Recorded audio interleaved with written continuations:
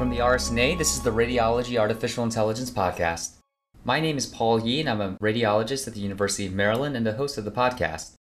On today's episode, we'll be interviewing two guests who come from outside of the radiology communities in internal medicine and pediatrics, and discussing a recent American Medical Informatics Association position paper titled Defining AMIA's Artificial Intelligence Principles. From this, we'll be discussing ethics in artificial intelligence. Our guests are two of the study authors, the first one being Dr. Christoph Lehmann. Dr. Lehmann is Willis C. Maddrey, MD, Distinguished Professor of Pediatrics, Population Data Sciences, and Bioinformatics at the University of Texas Southwestern, where he directs the Clinical Informatics Center. He's also Associate Dean for Clinical Informatics. After receiving his medical degree from Westfälische Wilhelm Universität in Germany and completing postdoctoral training at Johns Hopkins University, Dr. Lehmann went on to found the journal Applied Clinical Informatics, which is devoted to original research on the use of computer automation in the practice of medicine, and for which he has served as editor-in-chief ever since. In 2009, he co-edited Pediatric Informatics, the first textbook on this subject, and has continued to serve in national leadership capacities, including as the first chair of the Examination Committee of the American Board of Preventive Medicine, the Subcommittee for Clinical Informatics and inaugural medical director of the Child Health Informatics Center for the American Academy of Pediatrics, and numerous other firsts in the field of clinical informatics for pediatrics. From a research perspective, Dr. Lehmann focuses on improving clinical information technology and clinical decision support and is widely regarded as a leader in the field. Our second guest is Dr. John McGreevey. Dr. McGreevey is Associate Professor of Clinical Medicine at the Perelman School of Medicine at the University of Pennsylvania, where he's a practicing hospitalist and serves as Associate Chief Medical Information Officer of the University of Pennsylvania Health System. He is a Senior Fellow at the Institute for Biomedical Informatics, and most recently he helped to found and organize the Penn Medicine Center for Applied Health Informatics. He received his BA Cornell, an MD from Penn State, followed by a residency in internal medicine at Beth Israel Deaconess Medical Center, where he was also a fellow in clinical medicine at Harvard Medical School. Dr. McGreevey is board certified in internal medicine and clinical informatics, is a fellow of the American College of Physicians, is a certified Epic Physician Builder, and is a national leader in clinical informatics, having served 3 terms on the American Medical Informatics Association Public Policy Committee, having been a member of multiple AMIA program committees, and currently serves on the AMIA Ethics and Finance Committees, and was recently inducted into the inaugural class of Fellows of AMIA. Dr. McGreevey's interests include clinical informatics, clinical decision support, artificial intelligence, health system strategy, governance, and health informatics policy. And so, needless to say, we're very excited to have Drs. Lehmann and Dr. McGreevey here on the podcast.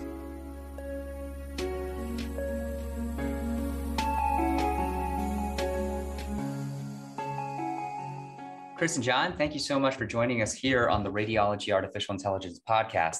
It's a pleasure to have you both, especially as colleagues across the aisle, so to speak, in other specialties beyond radiology. Glad to be here. Yeah, delighted to be here. Thanks, Paul, for the invitation. All right, so as the RSNA's Radiology AI journal, we're used to hosting and interviewing people from the radiology AI community. So it's a real treat to have you both on the podcast as allies from the broader medical informatics community. You both have such interesting backgrounds that span clinical medicine and informatics. So can you tell us about your background and what got you into informatics in general, and more recently in AI and machine learning?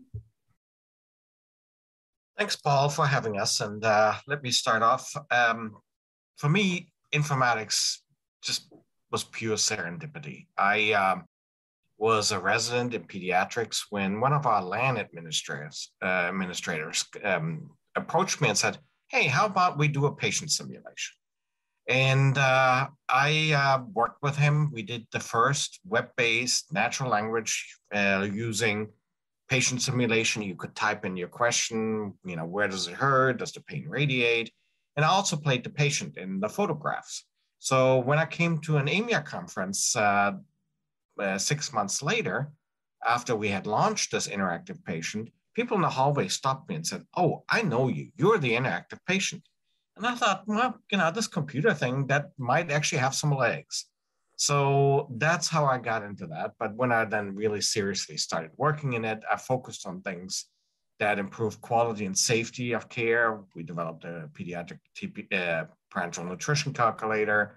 We developed things that improved antimicrobial stewardship. So I quickly pivoted from education to safety and quality of care using informatics. Yes, thanks, Paul, for the invitation to be here today. I'm delighted to join you on the podcast and to join Chris as well. And my story in terms of how I got into informatics began at a prior institution where I worked. And we were transitioning to a new lab system, lab information system there. And for example, on Monday, I could look at the lab results for my patient and see rich blood culture result information. So I could see that the blood cultures were positive. 4 out of 4 bottles were positive, in fact, and they were growing gram-positive cocci in clusters. And then Tuesday, after the lab information system transition, I looked and the system simply reported blood cultures positive. And a huge amount of clinically important information had been lost in that transition. And I wondered, how many bottles were positive? What did the gram stain show? What was the morphology of the bacteria? And I needed this information as a clinician to determine whether this was a true infection or contamination. And I actually had to call the microbiology lab to report the issue. And they said, wow, you're the first person to report this in our institution. Not even the ID doctors have identified this as an issue. And it made me realize at that moment how much clinicians depend on rich information presented in the right format to make medical decisions. And that without it, we can be lost as clinicians. And it highlighted the importance of presenting clinical information really the right way. And that was my introduction to clinical informatics. And then later I took a position at Penn because the organization was looking for someone who could be a liaison between the IT department and clinicians and someone who could also practice clinically. And then with respect to AI, in my role as an associate CMIO at Penn Medicine, I've been part of conversations over the years about the use of chatbots in clinical practice. And in the course of those discussions, there were conversations about the extent to which chatbots were an appropriate substitute for experienced clinicians in interacting with patients.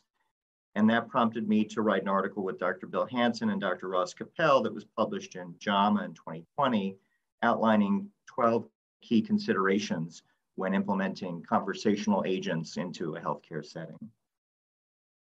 Thanks so much for sharing your backgrounds. I think that it's really resonating with me about getting interested in informatics, just simply looking at some of the pain points that we've had as practicing physicians. Although as radiologists, we spend most of our time looking at images, we, believe it or not, we do go into the EMR, we look at things like lab values, maybe even cultures if we're looking at an imaging study that asks, is there infection? And so I think that that's one part that in our community, we haven't maybe addressed as much or focused on in terms of our research. And you both mentioned AMIA, which you're both part of. Our editor-in-chief, Dr. Chuck Kahn, is also part of that, as well as some of the leading informaticists in radiology, like Dr. Kurt Langlotz. Can you tell us a little bit more on our viewers about AMIA? Because I'm actually not as familiar. I'm part of SIM, I'm part of RSNA, but AMIA is one that I've always kind of seen, but not really been as well versed on. So I'd love to hear a little bit about that. Sure, thanks for the opportunity. AMIA, or the American Medical Informatics Association, is an organization of about 5,000 professionals that are interested in the application of informatics in medicine. And it's a very colorful and broad tribe.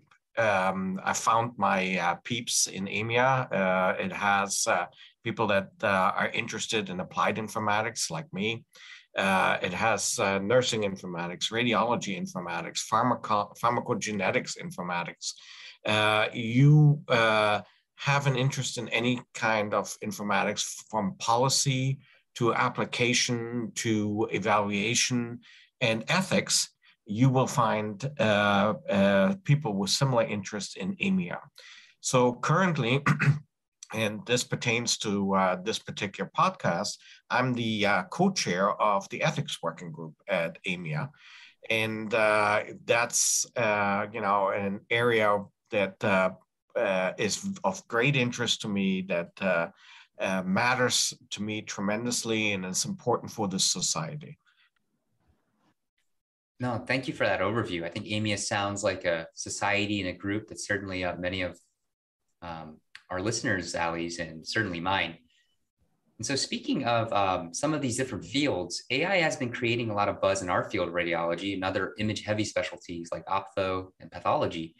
So as physicians who practice in pediatrics and or internal medicine, what's the temperature of AI in your fields? Does the average doctor in your fields think about AI on a regular basis the way many radiologists do? Or is it still more of a kind of fringe topic?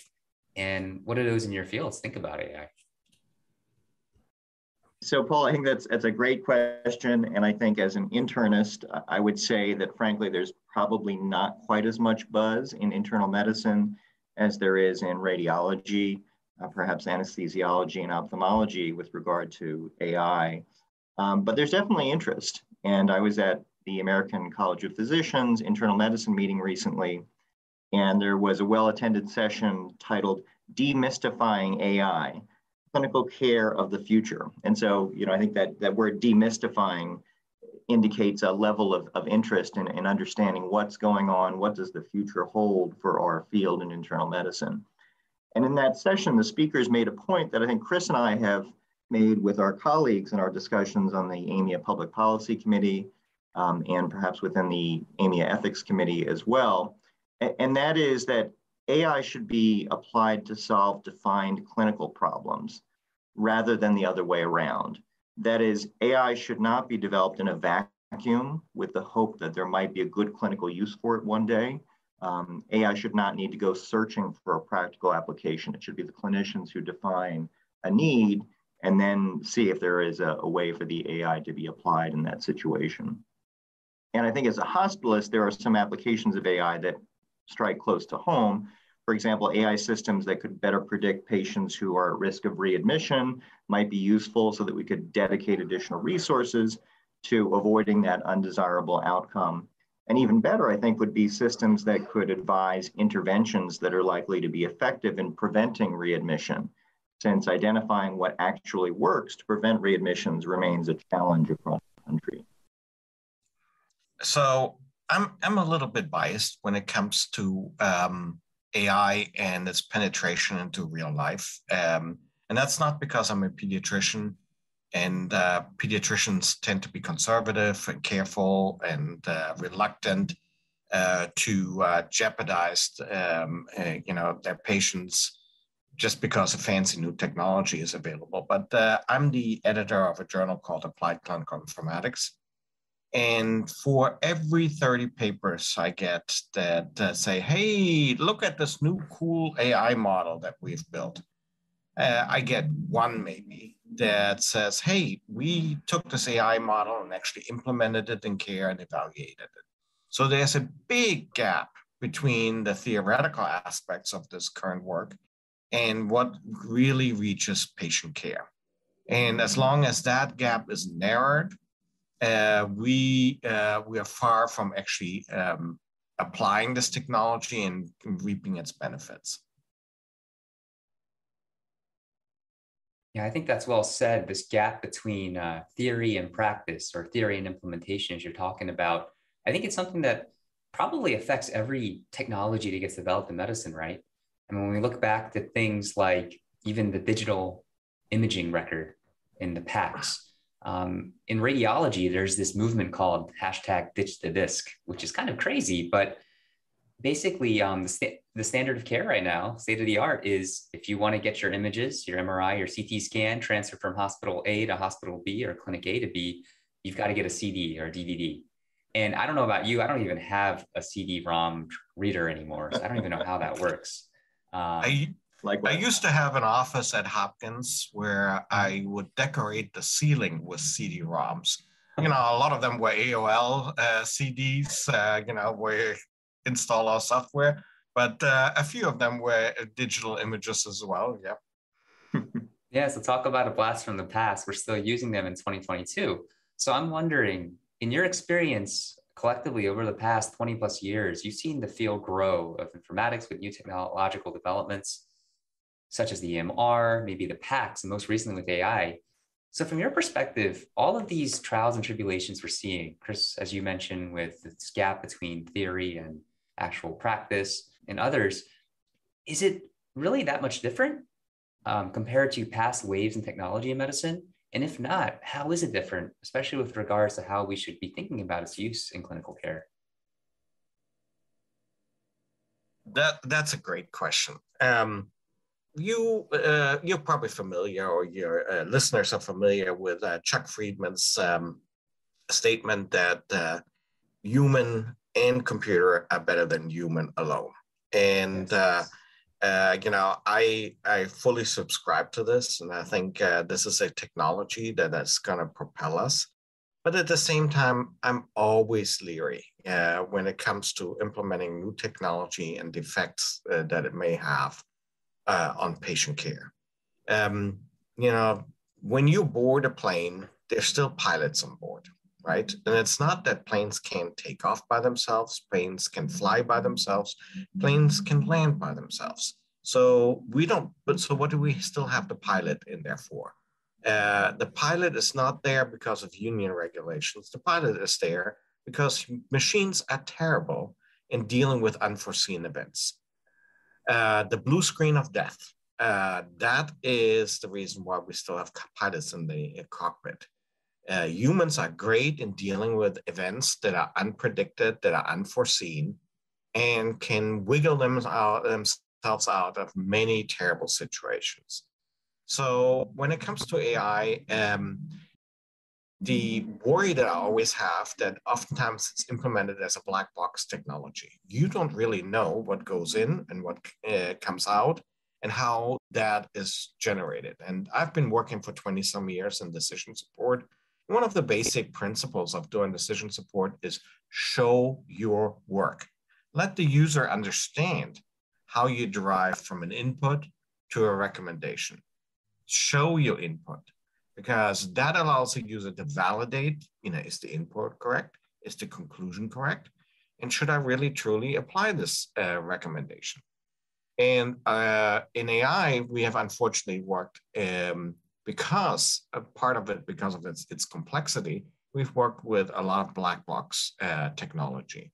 And for me as a practicing physician who has concerns about the safety of his patients, I worry about this. So I think it's slightly different than past technology waves because it's so much more technology that's behind the veil that an average user doesn't necessarily can penetrate and understand. I love that idea of showing your work. As someone who has a seventh grader and who helps her with math homework, showing your work is super important, of course.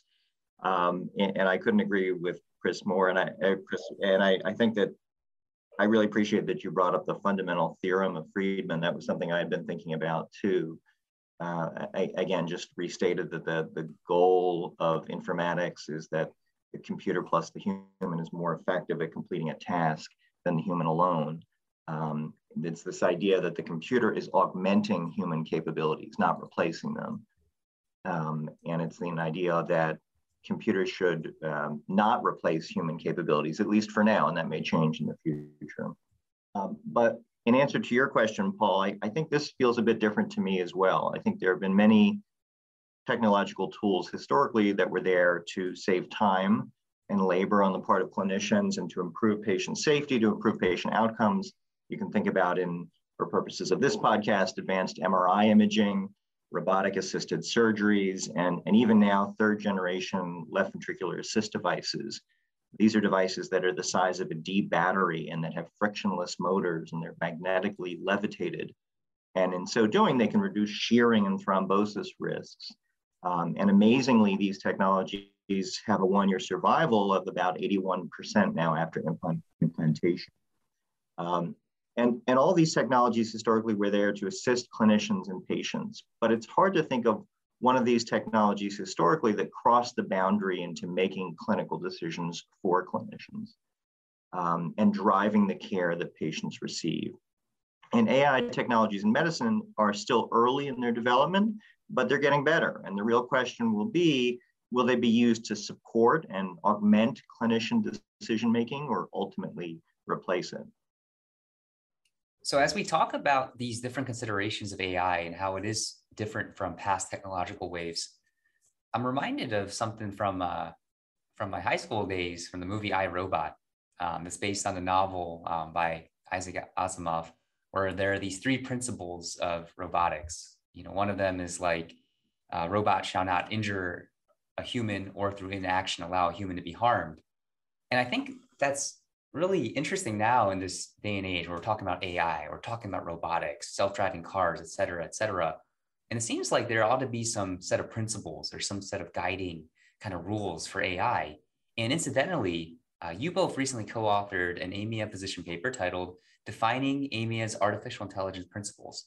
And in this, you outline a framework to think about how to create and govern AI in healthcare in ethical and responsible ways with principles that are not so unlike Asimov's principles. And so this framework is based on the well-known Lehmann principles of autonomy, beneficence, non-maleficence, and justice. So can one of you walk us through this framework that you present and give us a summary of the principles in this paper for the benefit of our listeners and those of us working with AI, either in research or clinical care? I'd like to defer to the senior author on the paper.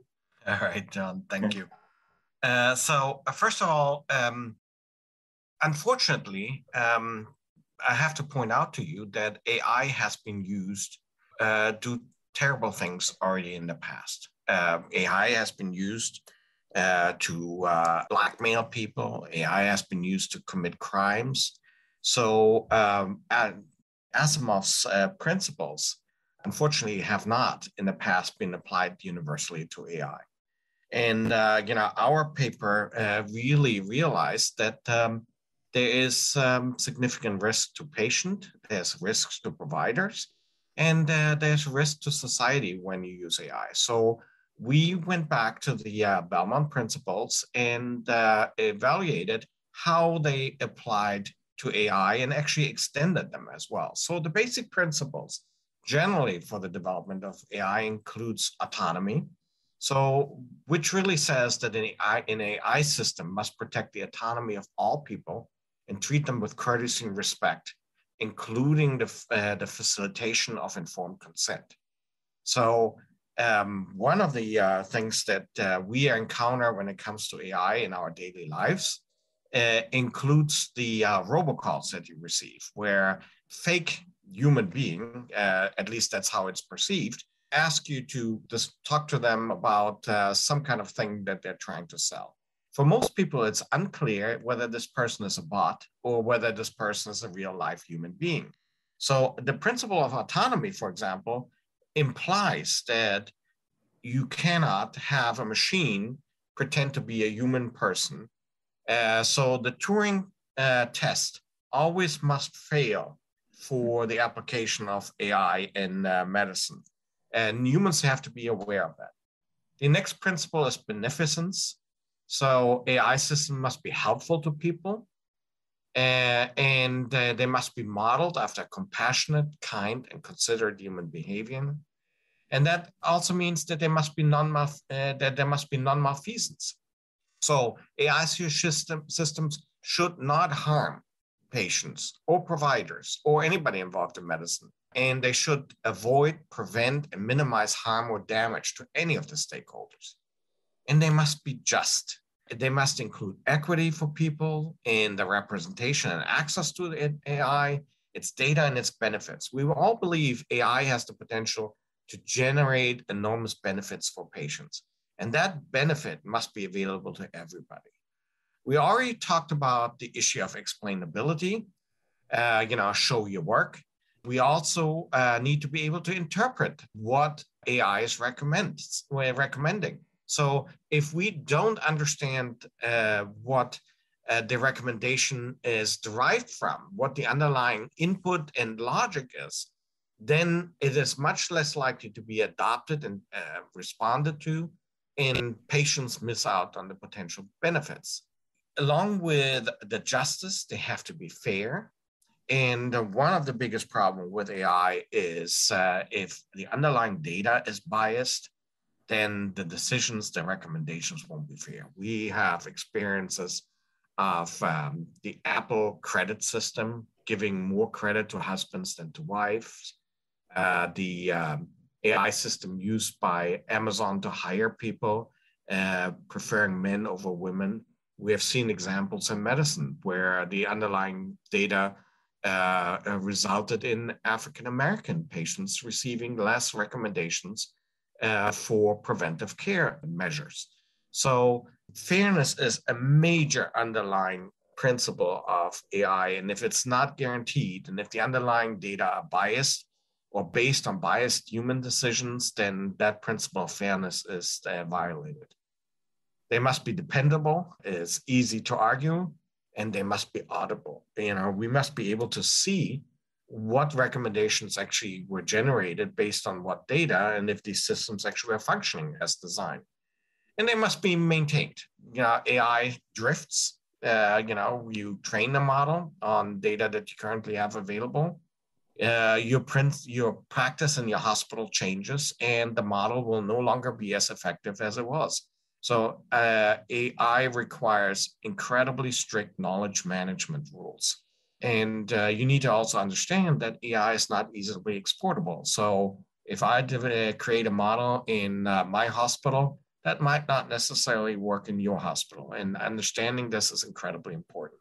So those are just the principles for development and running of AIs. But there are also other principles for organizations and specific considerations that need to be considered. So for the organizations that develop AI, the principle of benevolence is incredibly important.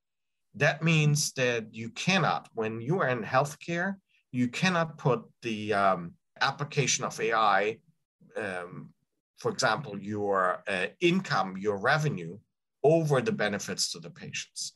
It has to be transparent. People from the outside need to be able to see not only that you're using AI, but how it's designed and how it's implemented, and how you're applying it fairly and evenly with good faith actors.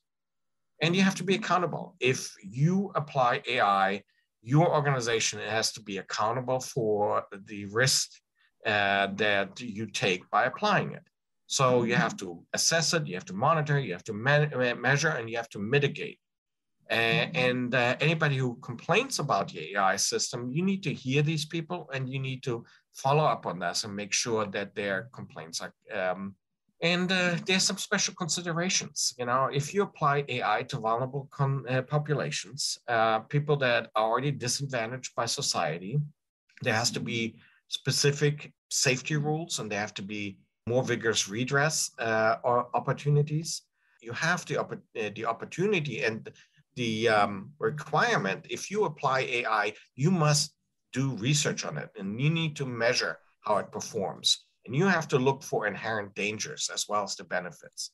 And you have to educate your users. As I said earlier, no user should be encountering an AI system without actually understanding that this is an AI system. And you have to educate them how AI systems work and how they are being used, and why they might bring benefit to you, but why there also are inherent dangers. So you have an obligation to educate the recipients of the recommendation from your AI. Thanks so much for that. I guess I would just add a few observations. One, when you were talking about transparency, I couldn't help but think about the fiduciary responsibility in the financial world, that a financial advisor is acting in the best interest always of the client, putting the client's interest first. And I think that's a critical notion in thinking about how to govern AI as well for healthcare organizations. A couple other things. I would say that certainly I'm biased, so I might be violating one of the principles of our own paper here, but I do think this paper sets out one of the most comprehensive lists of principles for the governance and oversight of AI that I've seen to date. So it's work that I'm really proud of and proud to be a part of, and grateful to Chris and to Tony for inviting me to participate in this effort. And I think, again, just to go back to something that we said in the beginning, that this technology is a little bit different from prior technologies in medicine. And as we say in the paper, we can't yet understand nor fully imagine the extent and the effect that AI will have on society, on culture, on laws, and on medical practice. And so that's what makes it so important to establish these principles and some way of governing this new technology in the very beginning.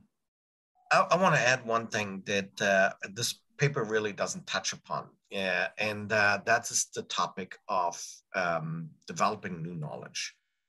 This was brought home to me by the Target example. I don't know how many of you remember this. A while back, an angry father wrote to Target, the retail organization, and complained that his 16-year-old daughter was receiving advertisements that were directed towards pregnant women. And a little while later, he actually learned that his daughter was pregnant, and Target had figured that out way before the father. So what we learned from this is that Target developed an algorithm that identified women who were likely to be pregnant. And what I learned from it, what I hadn't been aware of, it might have been something that is available that's knowledge that's common with OBGYN, but I doubt it, is that pregnant women have a heightened sense of smell, and that their purchases are focused on things that are either scentless or lower intensity of scent, and that Target actually used that to identify women that were potentially pregnant. So there was an opportunity to actually learn something. I didn't know that that was something that happened during pregnancy. I thought it was fascinating, right? So oftentimes we are left with AI models that we don't quite, the machine develops the model, but we don't quite understand why these different things that flow into this, these different factors that flow into the model, actually determine the outcome.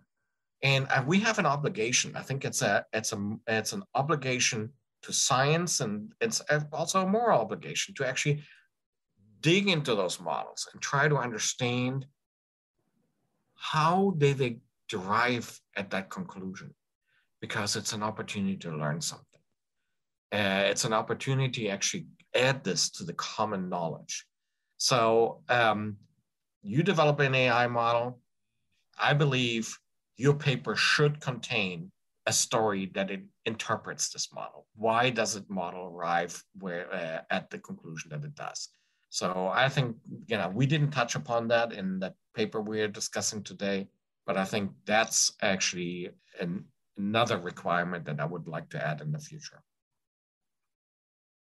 I think all of that is super interesting, and there's so much to unpack. As we talked about, there's just from these 4 principles, there's so many nuances. And one thing that's dawning on me is just how these concepts kind of overlap and kind of introduce complexities that I hadn't even thought about. For instance, this idea of autonomy. We often think about it like, oh, well, AI just kind of drive themselves on the road. But it's also in this idea of humans, everyone having agency to make their decisions for their life. What is, the right type of care for them? We talk about informed consent, but one thing that dawns on me is even this notion of what is the quote unquote right thing. That's going to depend on each individual, right? Like that's why we even have things like advanced directives, because someone might say, if I'm close to dying, I want everything thrown at me. I want to get resuscitated. I want all of the life-saving measures.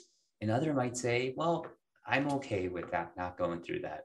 And so I wonder if this framework might suggest that in addition to a lot of these technical kind of considerations, should we be engaging stakeholders who might not have any interest or any knowledge or experience at all with the technical components, but who are nonetheless key stakeholders, whether that be a patient, whether that be a physician who's rendering these treatments? Because, in our world in radiology, I talk to colleagues a lot, and, I think they're interested in AI, especially as it becomes used clinically, but they often say like, hey, Paul, I don't know anything about AI. I don't know anything about coding or research, but I would suggest that, everyone has a role to play here. And as we're talking about, probably something that's a lot more important than we might realize at face value. But I'm curious if you have any thoughts on that regard. I think in this paper, Paul, we've outlined that there are a tremendous number of stakeholders, to your point, and patients are very clearly a critical stakeholder in this field, just as clinicians are. And you can think about other stakeholders as well. So AI developers, professional societies, governments, regulatory agencies, academic institutions.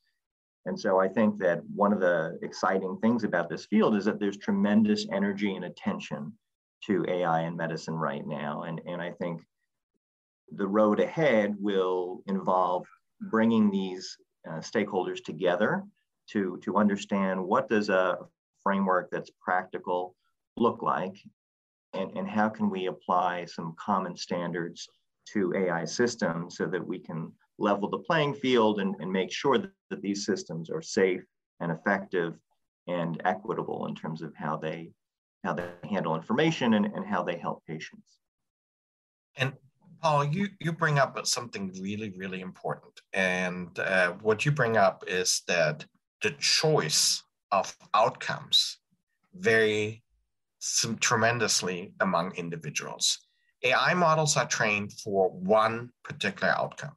It could be survival, reduction of readmissions. It could be cost efficiency. They are trained for one and one only purpose. So it will deliver that result.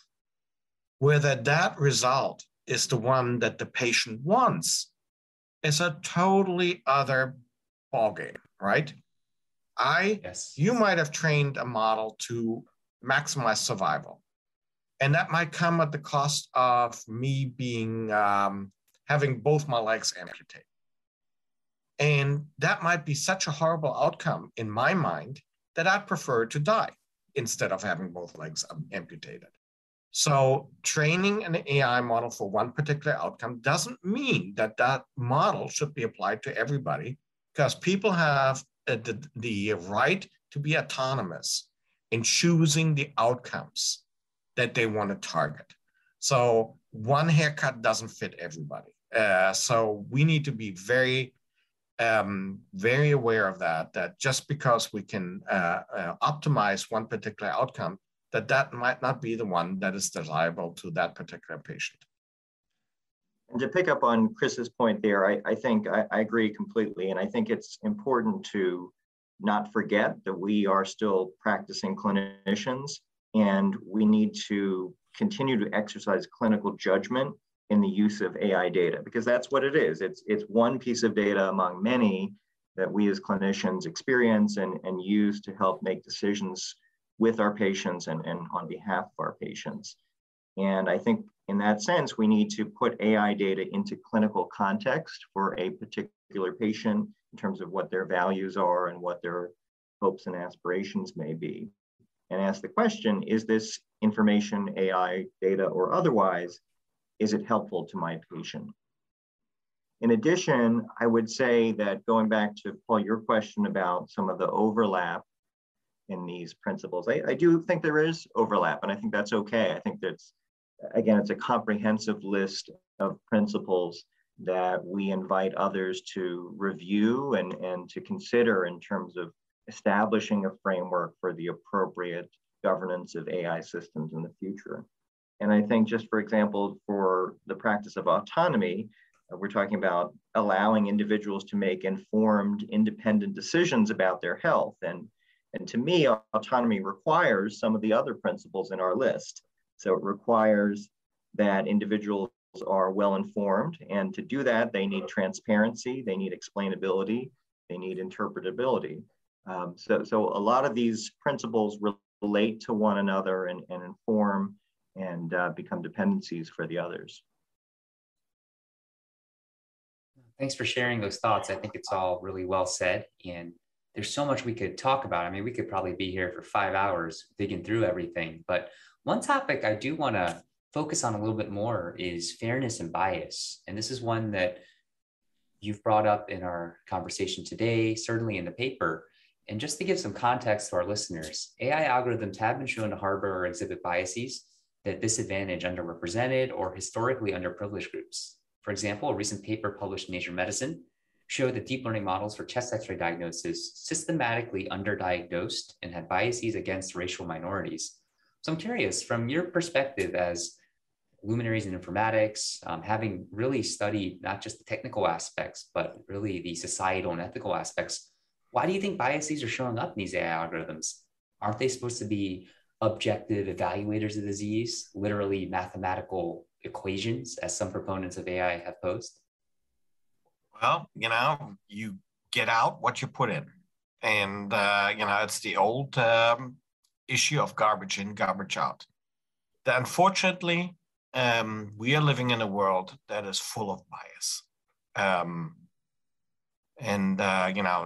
don't need to bring up examples in policing, housing, or mortgage for you to understand that we live in a society that is biased, that treats certain people differently than others.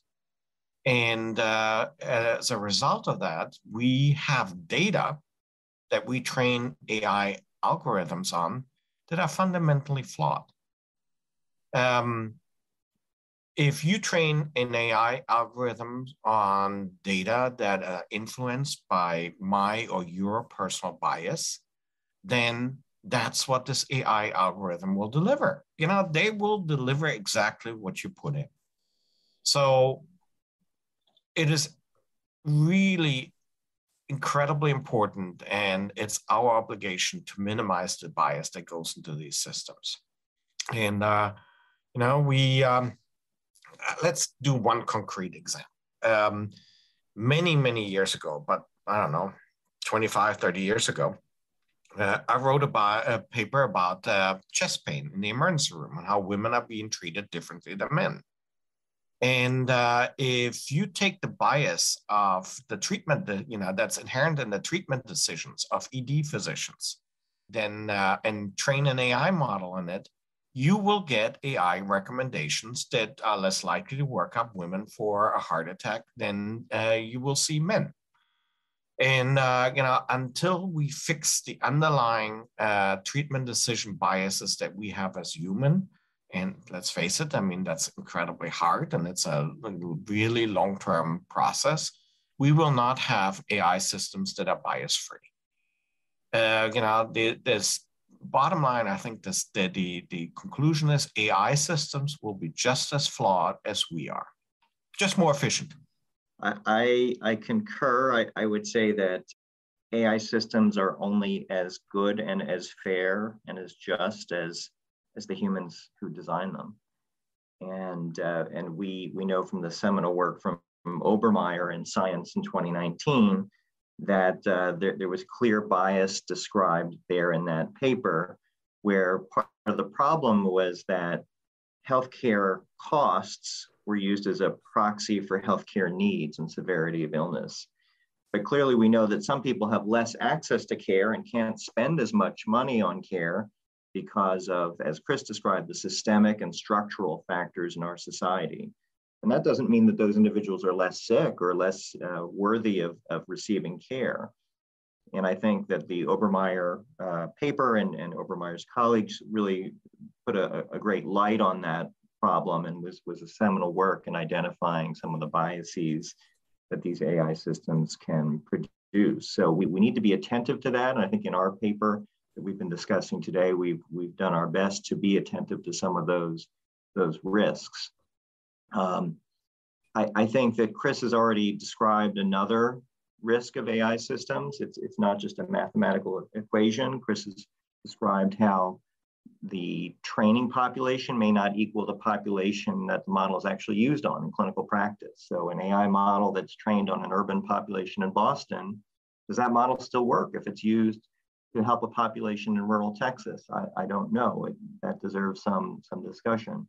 And will that AI system provide erroneous guidance if it is used on a different population and transferred there? Chris also mentioned the risk of drift. Is the AI system changing over time, and who is watching its evolution? That's a point that we try to make very clearly in our paper, the need for oversight, for accountability, for ongoing management of the knowledge system. Who's watching that system and making sure that it's continuing to be safe and effective. And with that, I would say that, as we point out in the paper, one of the terms that's been coined is algorithmovigilance, but by our colleague Peter Emby, and that is a nod to this notion that these systems aren't just something that you deploy and walk away from and say it's done. They need ongoing monitoring and support and reevaluation to make sure that they're still performing as designed and performing in a way that's effective and safe and equitable. I think that's all incredibly well said. And clearly this will be a topic that we as a profession, not just in radiology or in internal medicine or pediatrics, but as a whole in medicine, I think along with data science, computer science, need to really dig into in the coming years. And I, for one, look forward to our societies and our professions coming together to help solve it. But as we get into the last minutes of our time together, I want to end on maybe a more optimistic note.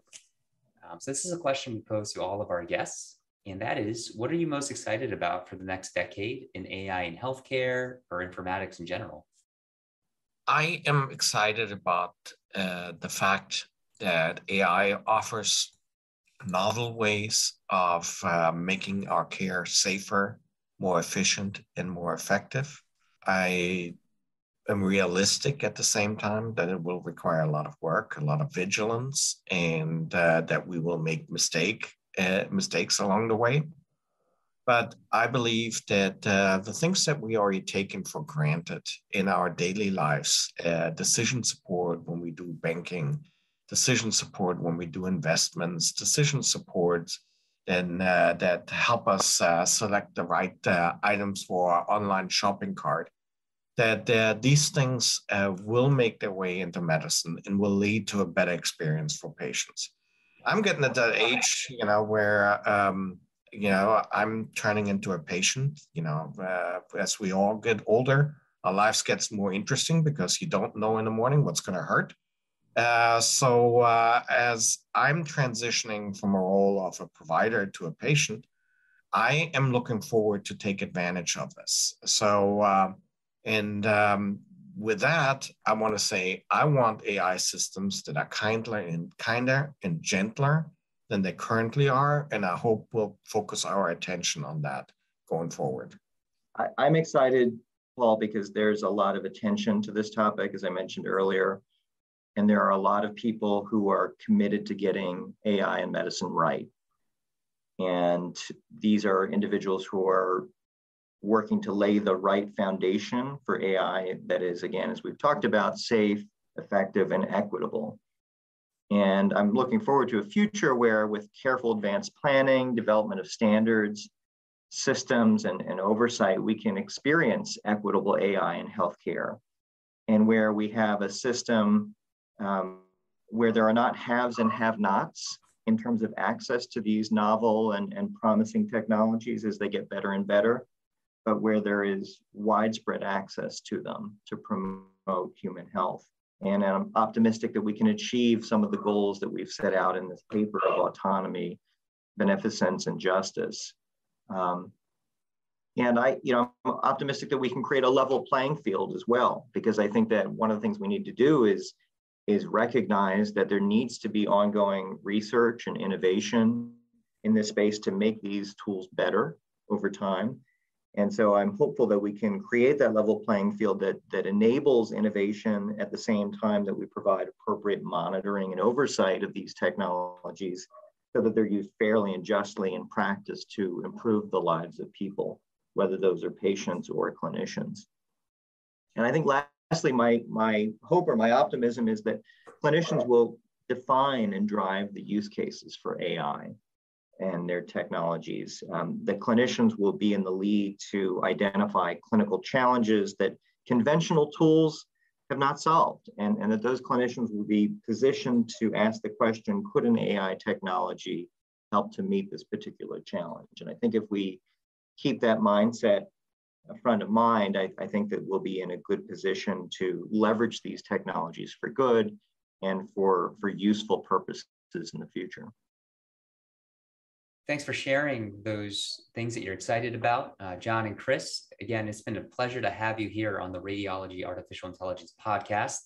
Thanks for sharing the overview of these principles for AI, which I think is going to be a tremendous help as we forge ahead with this future that both of you have laid out. So again, thanks for your time, and really appreciated having you here. Thank you for having us. Thank you, Paul. Thank you for tuning in to the Radiology AI podcast. We'll be back next month. Be on the lookout for episodes like this and other content coming down the pipeline. If you like what you heard, please subscribe to us on Spotify, Apple, or wherever you get your podcasts. Please also follow us on Twitter at radiology_AI.